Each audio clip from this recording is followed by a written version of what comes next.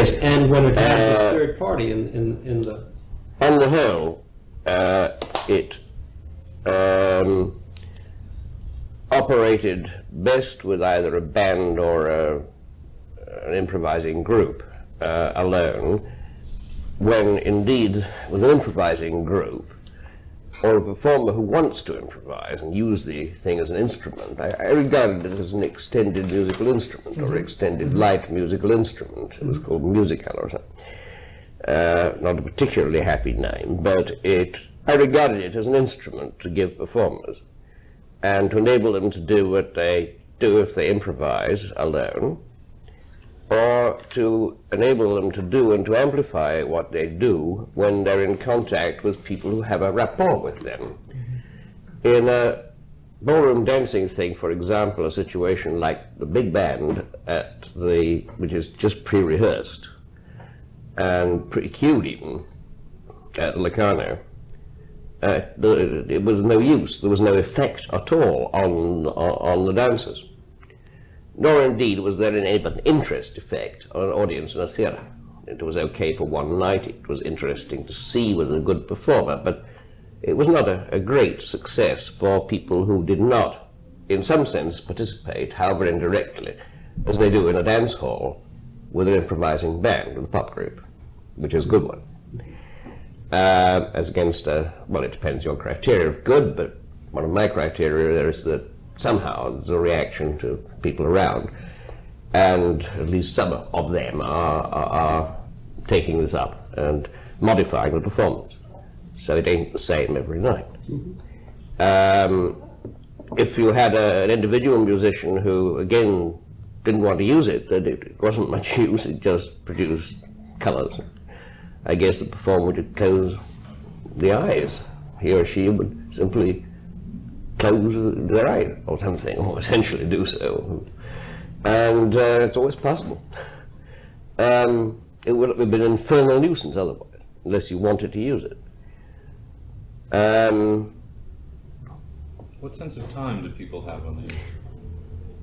Well, for good, I say good in that criterion, very special criterion of good, because, I mean, good concert pianists are wonderful, good bands that are rehearsed are wonderful, in a different way. With performers who got involved with it, you've got a very curious time sense. I had an installation at the Boltons, which is now the Paris Pullman, you know the place, just by the Forum in Chelsea, or North South Ken marginally. There we had rather a disaster with a show called Moon Music, which consisted of a puppet show attached to some bizarre moving scenery. And, you know, Moon had not in those days been seriously contemplated except by Hewlett Van. And it was meant to be some sort of adventure thing about this, and it might have been quite a good show, excepting that our stage manager went mad, went off to Portugal carrying a canary cage containing a pair of socks. Driving the wrong way around Trafalgar Square several times beforehand and busy with it. Never be able to forget that anecdote. He also broke. He also insisted on knowing how puppet stages went up, 4'6" puppets, and you put a bridge across them, a gantry across them. He had this thing put up in scaffolding in the wrong place. I said, it's in the wrong place. Well, these guys are working the puppets, so they like it. Do you want me to know all about puppets? You see, yes, I do. But here's the secret. He produced a spanner. Produced a what? A spanner? A wrench? Yeah, wrench. For moving the scaffolding, gigantic gantry. Though who use was going to do it, I don't know. Anyhow, a rather interesting incident occurred after this disaster. We kept the thing on as a concert performance, and very low audiences for a few nights. And performers used to stay along, and there was one flautist. I think he's the case of the largest distortion in time sense. That he expected to get, I think, the last train back, the last tube back, which goes somewhere around midnight, see. And discovered him there at 6:30 in the morning, and it was he was carrying on tootling away.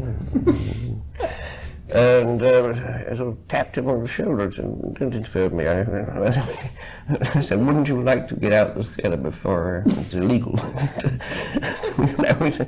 And he had absolutely no idea of the time duration. Joan also, I mean, I know well enough to be able to take a report from, reported the same kind of phenomenon on a much lesser scale because she was very accustomed to the instrument. And but you do get a shift. This reminds me very much of what it's like to chat to someone that you know very intimately, and all of a sudden you look at your watch and it's 5 hours later. What is it about language, or about this kind of interactive language, that is similar in that it distorts time in that way? How is it that both this device that you describe and a discussion with a close friend is the same? Paul, I wouldn't use the term distort. I wouldn't use the term distort. All right. Let me just throw something out here on the table in terms of Orthodox theology that also I'd like to talk with you, Gregory, sometime in terms of physics. Jeffrey. Jeffrey, what did I say? Gregory, sorry. I was thinking of Gregory of Nyssa. Different person altogether. No doubt. And the reason I say I think you have to be cautious about using the word distort is that postulate that time itself is a distortion of a greater reality, and that what is happening here is actually a reintegration of something that should always be, and that what we perceive as time is actually the distortion. And the reference to Orthodox theology is that in Orthodoxy you postulate some state of being, of ontology, of essence, and let's not get into a discussion of what is it that happened that is characterized as, quote, the fall. But one of the results of the fall is not only a distortion on the part of human beings' ability to perceive reality or to make proper judgments. It doesn't go away. I mean, there's a big difference here between Orthodox theology and Roman Catholic theology. But the time itself is one of the results of a, quote, fallen nature. Because it's being aware. It's right. Being outside watching. So that for what it's worth, I think you have to be very careful to postulate a distortion. It may be some sort of what Gordon may be making possible here is some sort of, and this is where I was thinking of Gregory of Nyssa, and he talks about from glory to glory. You reach what poets or mystics call a, quote, exalted state, which is actually the way things should be. Yes, you can reach an exalted state, and I tend to agree with this argument entirely, John. I think I might phrase it a little differently, and perhaps we can make an allusion now to various jargons in this matter. I have a jargon culled from Ron Atkin called the dimensionality of events, meaning strictly their dimension in an external algebra covering the relational system which is under consideration. But what happens is that you become aware of events which otherwise would appear to be unnoticed, and if projected onto this degenerate image of time is frequently very lengthy.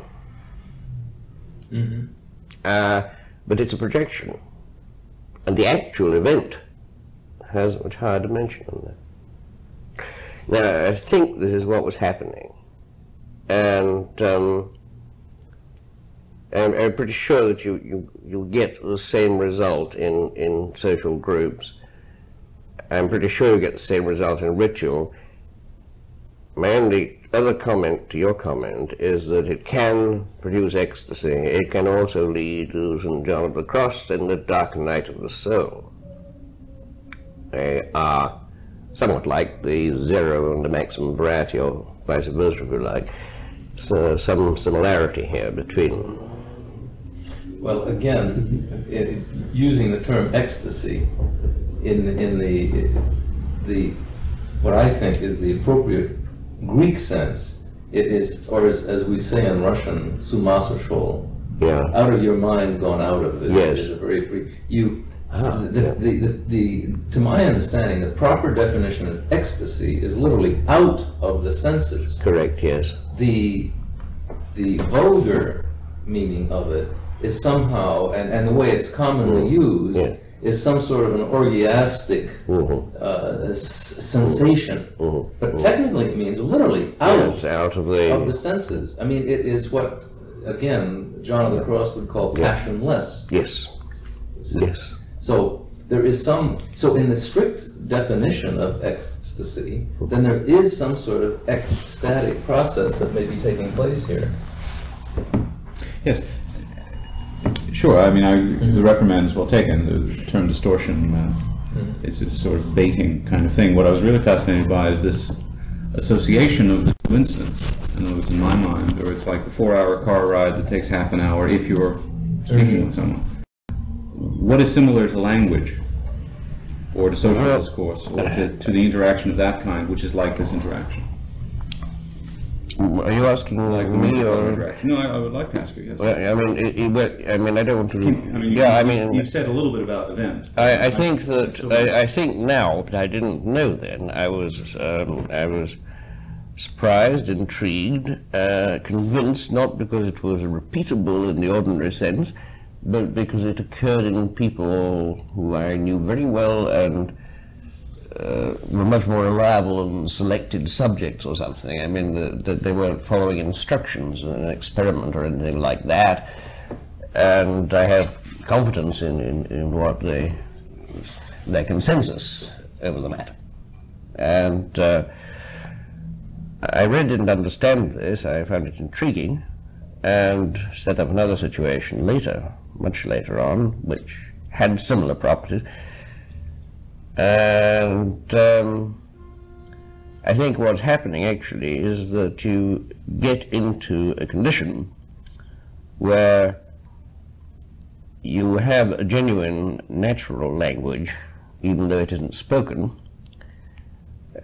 Music itself, indeed, has the properties of a natural language, and dance does, and some kind of movement do. But perhaps the novelty of this one is that, because they're all capable of conveying metaphor, addressing commands, the voices of a fugue are personalized in some sense. So I think in this case the novelty was not so much to produce a language, or if I'm allowed to call it a language for the moment, per tem, it's not a spoken language, obviously. But I guess you'd agree that music, for example, is a perfectly good language, and with the properties and power of a natural language, and unlike a formal language. And I think one was getting a new kind of natural language, which was now being used. So the same phenomenon, I do believe, occurs when we talk about having a private, esoteric language between ourselves. And I believe that this is constructing in spoken terms, usually now, or gestural terms, a private, novel to use, natural language with certain powers and potentials, which could be expressed, indeed, in any other natural language, which are more readily expressed in this private language. This is what one means by a group having a private language, or a family having a private language. At least, I guess it is. And I think this thing had the property of creating such a thing, which once created was used. And it could be used even for talking to yourself. Now, whatever else you were doing, you weren't talking to this goddamn machine, pardon the term. You may be talking to yourself, you may be talking to others through this load of equipment. And vice versa. But I think one produced a conversation, and on some occasions, which still remain unpredictable, but certainly not unrecognizable in other situations. I'm not even sure that prediction is a sensible aim. Forecasting would be. Apropos of especially social situations, I'm not at all sure that prediction in the ordinary sense is proper in respect to many social and political situations. Forecasting surely is. It doesn't carry the overtones of prediction, which is a very special kind of forecasting. And I think it is the production, it's the production, either inter or intra-personally, of a useful private language, which is you. You think it's something about the experience, the specific experience of the language, the private language, the interaction, rather than just the experience of total involvement? I think, Deborah, it's both, because you are totally involved when using a private language, usually. But I guess it also involves pretty total entails pretty total involvement. The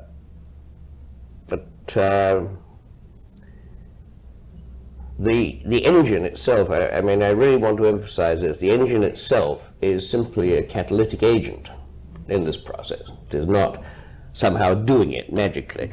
The magic arises in the situation. The magic does not arise in the gadget. The gadget is a catalyst to such magic. And that's at any rate my view. Because I think that's something, you know, when you talk about the private language, it seems really, does seem crucial.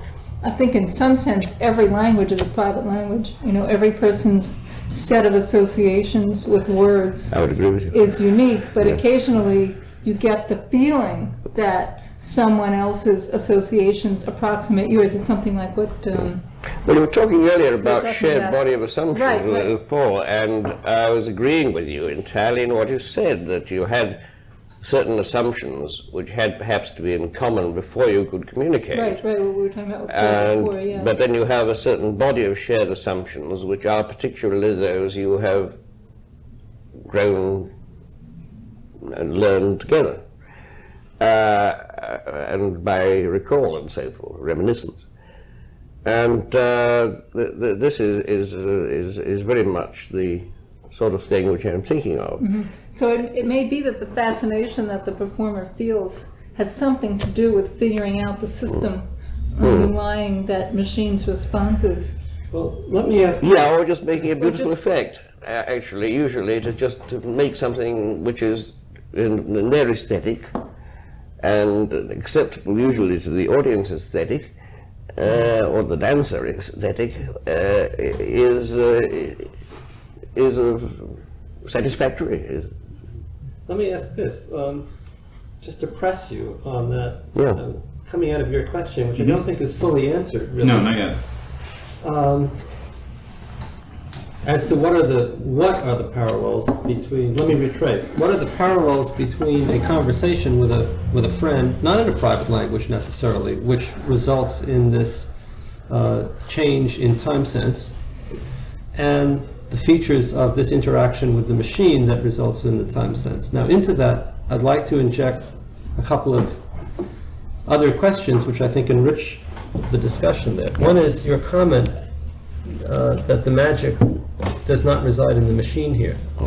Should be brought in a little more closely, because when you say that the magic resides in the situation but not in the machine, In the interaction.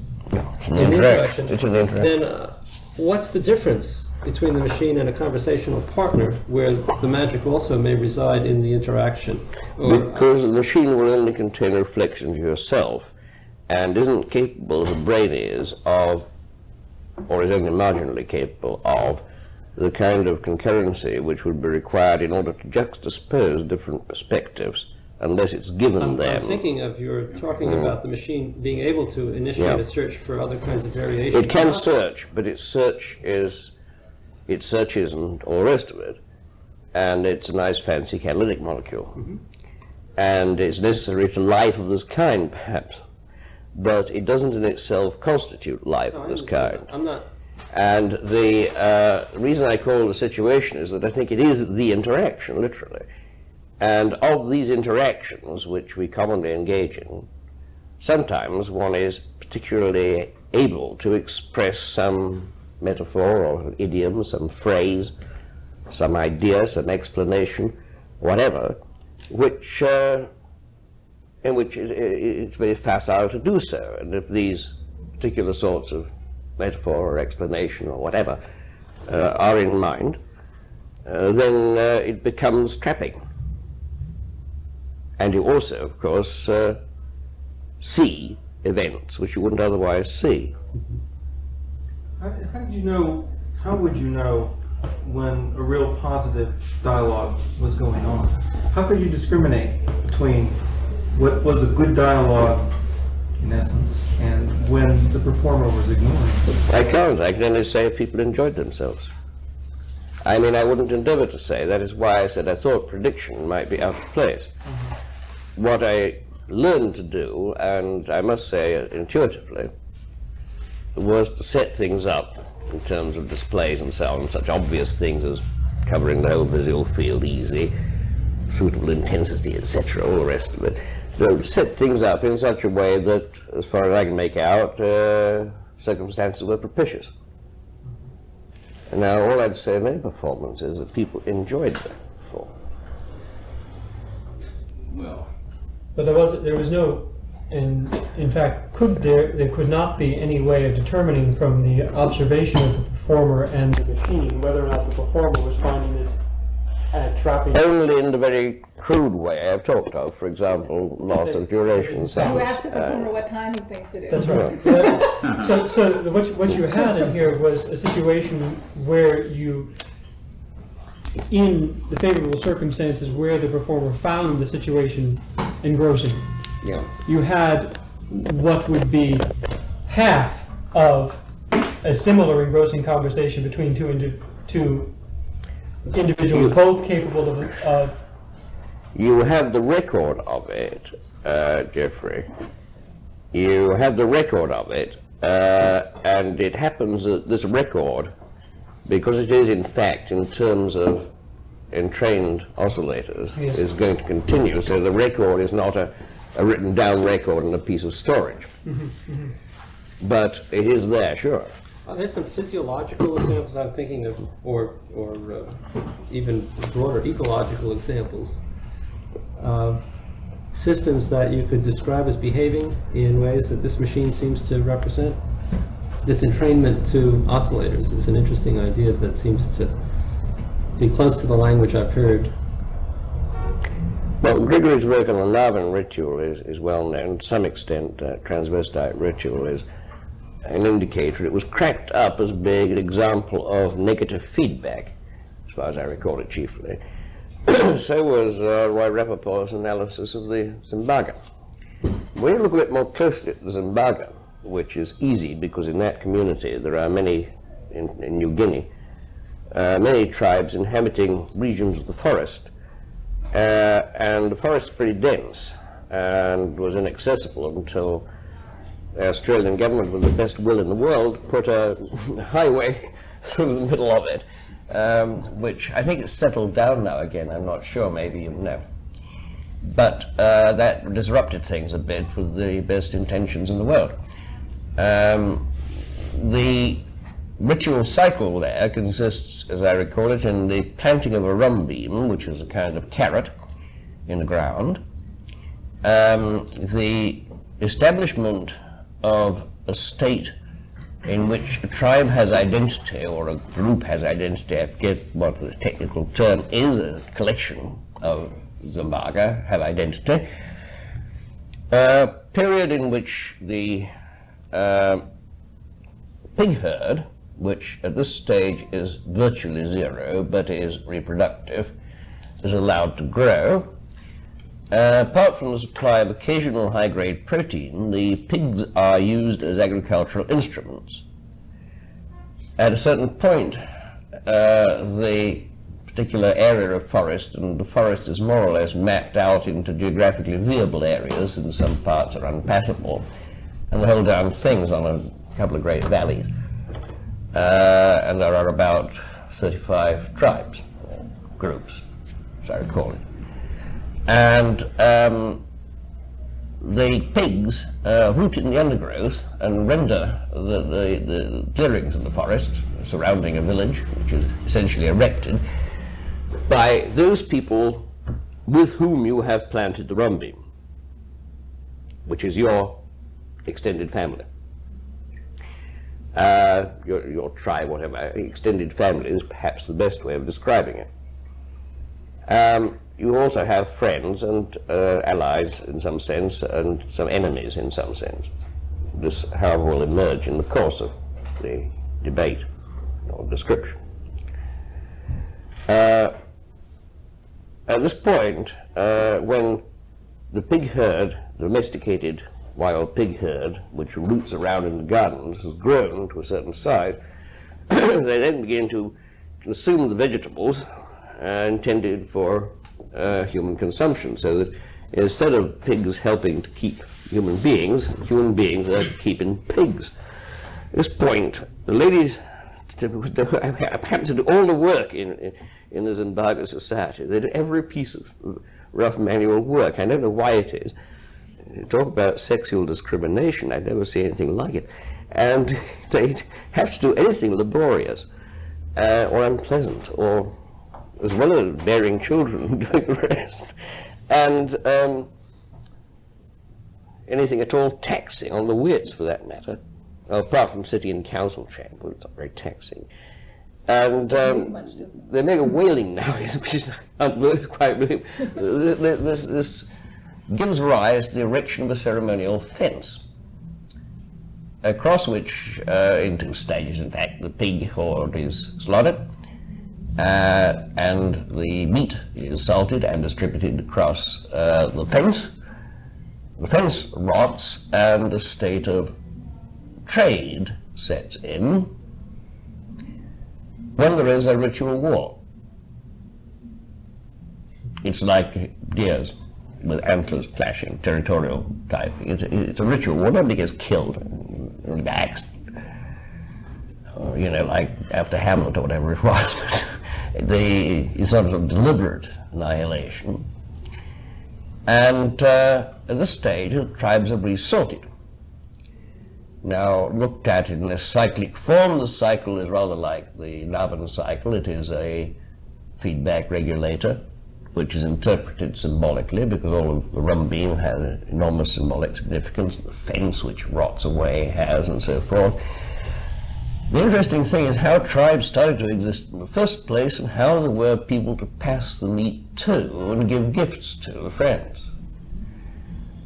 And that, of course, is because the tribes are resorted. So the tribe or extended family to which you belong depends upon obvious geographical and environmental ecological factors, and also upon just a reassortment due to the limited trade and message carrying that goes on. And it's this feedback which I think is coalescence to make the Zambaga as a nation, say, rather than an extended family. That's the interesting part, not just the feedback. And the very intriguing bit of the thing is this, that without that feedback cycle, there wouldn't be any Zambaga. It's not just that there wouldn't be a tribe which was viable in that, living in a viable neighborhood, getting enough protein and getting enough vegetables, etc. There wouldn't be a Zambaga. The culture wouldn't exist. Now, I believe that process, that changeover process,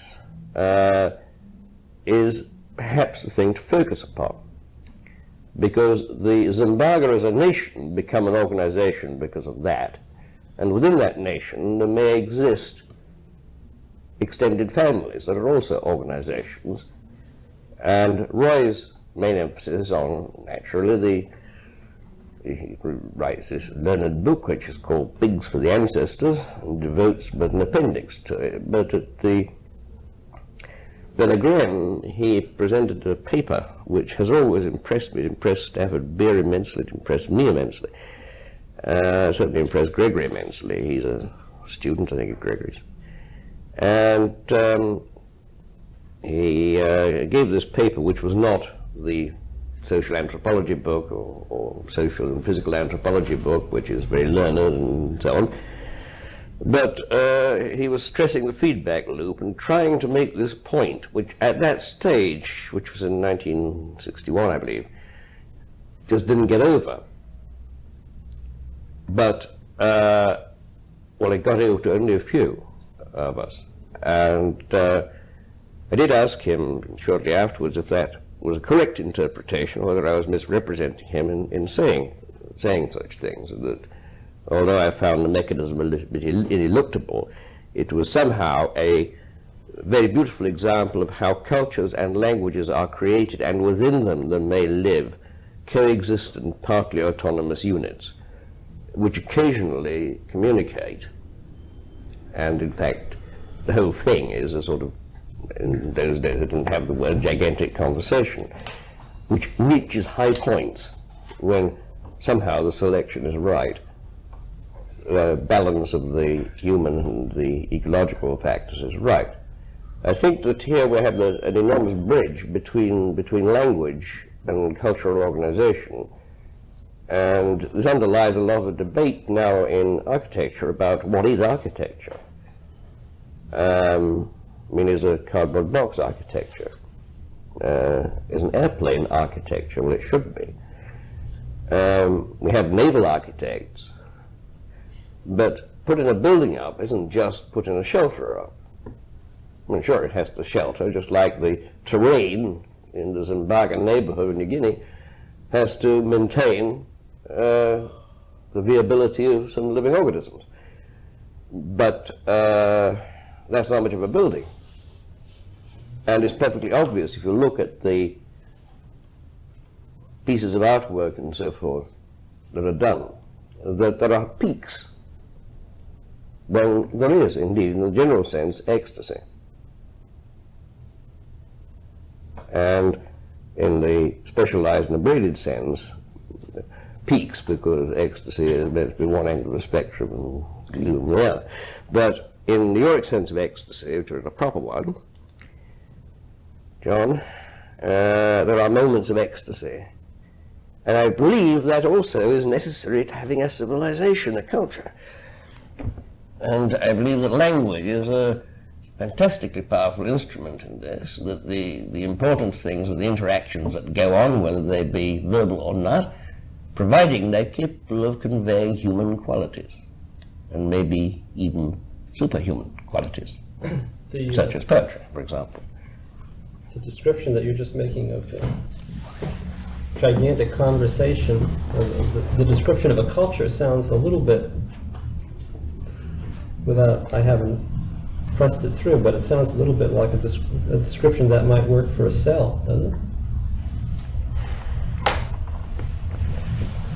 There's this organization with partly autonomous organizations within it that have occasional conversations and peaks and organs and whole systems of organs and communities. I'll just put it behind it. If you would. If you apply that same model. Yeah. We'll need to put this one again.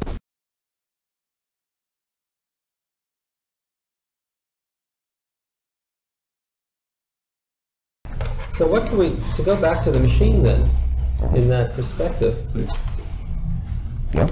the question that is staying with me from our conversation is the one that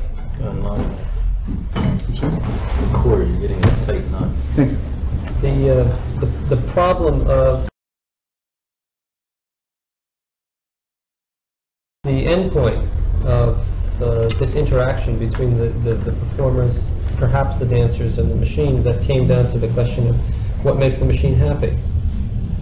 And how does this system operate? Why in some cases does it operate to have it turn off? In other words, is happy being bored. And in other cases, it proceed to maximize variation or create perhaps a sustained, long-term, timeless interaction that continues to go on.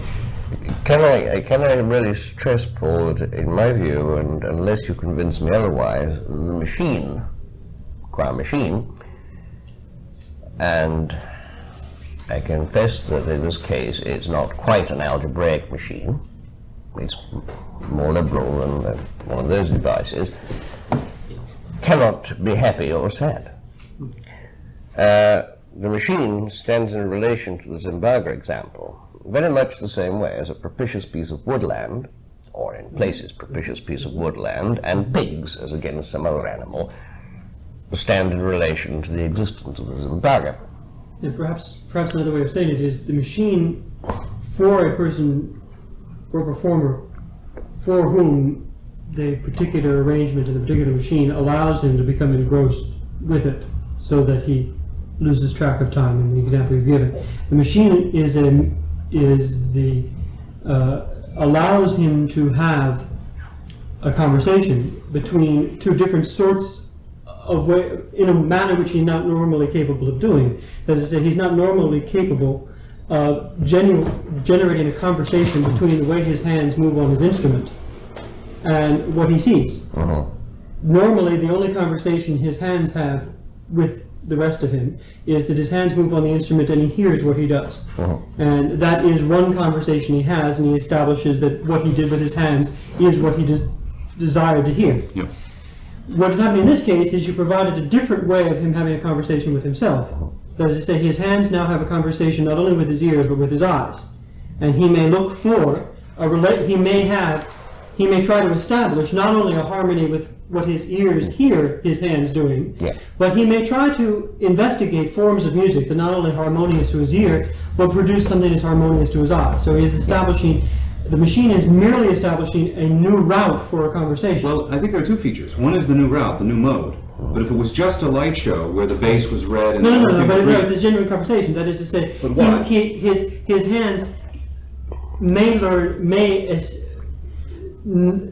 he may not merely cause I'm not sure it becomes a genuine conversation until you have this other perspective, this thing which says, you made it a little bit different, now I'm going to amplify that difference. In the same way that I say, wait a minute, the thing you just said contradicted what you said a minute ago. But you see, but that's it's a commentary. I don't think that's necessary. It's the that is to say, differential. I think it is. This is the particular manner in which the machine permitted a conversation.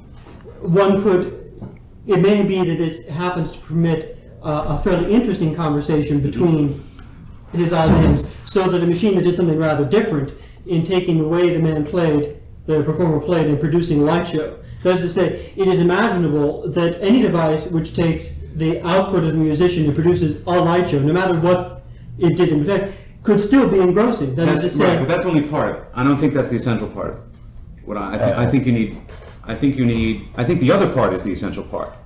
The part which, whether or not in the same mode, makes a differentiation. Says, excuse me, let me give you a point of view on what you just stated, which you hadn't considered or hadn't imagined or didn't realize could exist. Are you asserting that that is a necessary portion for any performer to have found the thing engrossing?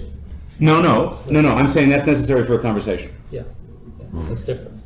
But let me change the terms again from that to go back, because I don't believe the machine can truly be happy. I wasn't suggesting that. But what I was trying to focus you back on in this, or maybe for the first time to develop in this whole discussion, is the language in which you introduced the whole concept of the machine, which is that it looks for variation, but there's the possibility that it turns itself off in, quote, boredom or a null case. That there are two things going on here. Essentially, the move towards sameness in this interaction, or the move towards variation, which may be very close to what you're talking about, which is the other point of view. And so that must be basic. I think it is. That's the feature of the machine that seems most interesting to and bring that, out. I think, is the same thing that goes on in a conversation That's where what what you're juggling, it's the interaction. That's what I'd like to explore a little bit. What you're juggling is to what extent are these two people the same? To what extent are they different? Absolutely. So and this is such a when simple machine that it gives us a an very simple interaction model of becomes that. exhilarating when somehow you're achieving sameness and difference and they all become one. That's right. That's right. It's like, you know, I'm writing a paper to myself and I don't see how stupid it is. I show it to Jeffrey and he says, well, wait a minute, this is contradicting what I said before. And I say, great, yes, you know, and that's what the machine seems to be doing somehow. So it's both. So it's not just the engrossment. I could become so engrossed in my own writing that I'm just fascinated. Yes, but the query was, to what extent is the engrossment that a performer has with this machine like the engrossment in a conversation? And you're suggesting that Good. you make a There- further distinction Yeah. between, so we say, an engrossment that in retrospect the next morning you find to have been productive, and an engrossment which you might in retrospect Fair term enough. You wouldn't unproductive. say it's the same thing if you got someone involved writing a paper that you suddenly realized it was 6:30 in the morning. Yes, I mean, but you could have done that, you could have been writing drivel. Agreed. There are both of the components. So what I'm saying is that the reason why it was engrossing did not necessarily depend upon it being a productive one. I think the engrossment is still a function of how much I can differentiate for myself the enjoyment of carrying it through. No, but the question is what is it did the machine did that allowed it to become engrossing to someone? In this case, the machine did rather a lot of things. Well, two things Perhaps. basically, a change of mode and a differentiation. Or, Yes. or a But the question is that adaptive which is amplification. it that which it made it possible to become engrossing, or could a machine that was much less It was not an adaptive that variation. was not an finder. adaptive variation Right. can still become engrossing, and I would suggest that you haven't necessarily demonstrated. It may be that the machine that existed was more likely to produce Yeah. engrossment, and engaging to become engaged with the machine. That you could become engaged with this one more easily than with another because it had certain aspects. Right. But the two key But that doesn't things seem here- to me. That doesn't seem to me to be the point. The point is that something is engaging, that you become engrossed in what is happening, because it allows you to develop some sort of additional perspective, some sort of additional thing. I think but that's- yeah. you could do that that might occur with an extremely primitive device. Well, That you're even much more primitive than this. Oh, yeah. That it's not this one. I mean, for example, in the case of the culture, the land simply lying there, which grows rum beans and accommodates pigs, is not a particularly responsive thing. It is a substrate. It is a substrate that allows rum beans to grow. If I have any light machine that responds to how I play, no matter how unadaptive or unimaginative it is, Yes. I may still become engaged with it. I may still, even if it is a very dull response, even if it is very predictable what it is, that if I always, every time I utter a high note, it makes a red light.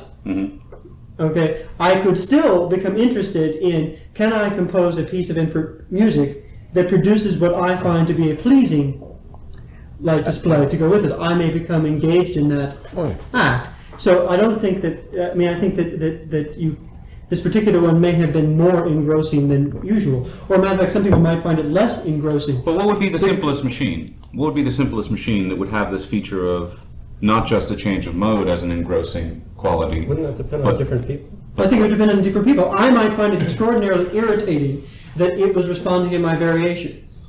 And I might find it extremely difficult to play a flute in such a way that my variations were what it responded to. But you said before... I may wish it to always put on a bright red light whenever I hit a high C. That may be which I wanted to do, and I'm now considering what kinds of music, what serial set of notes, coupled with a totally rigid response to the machine, that high C's are red, low, a middle register A is light blue. Suppose that I finally discern that I still may wish to train the machine. I still may want to discover a musical piece whose colors I find in some manner go together. So the machine could merely be something that produces some visual output for some auditory input. Merely any. I still might be able to find that engrossing. I'm not fascinated by the idea that I might have a slightly different engrossment factor than you might. What I'm fascinated by is the presentation of an alternative perspective, which has this boundary aspect to it, where the boundaries shift and we're separate and then we're the same, and so on. I think it's that aspect and the event aspect of time which together are the link to natural language. Yeah. And the reason why That this may is be the somehow- case. That may be the case. and that's- That this may have been more like natural language because it responds. Yeah. It is designed to look for similarities and respond to variation. You know, kids in a playpen. But that's not the point that was originally addressed, which is what is it about the performer and this machine that allowed them to lose track of time? And I don't think it is necessarily the natural language, the similarities of this machine to a natural language conversation, which produce the ability to lose track of time. It is the fact, no matter how much, I mean, what I'm saying is you lose track of time when on your side of the conversation you seem to be having a conversation, not whether on the other side, whether in the machine, what the machine is doing is like having a conversation. That's not necessary. This machine may have been better at it because on its side it was doing things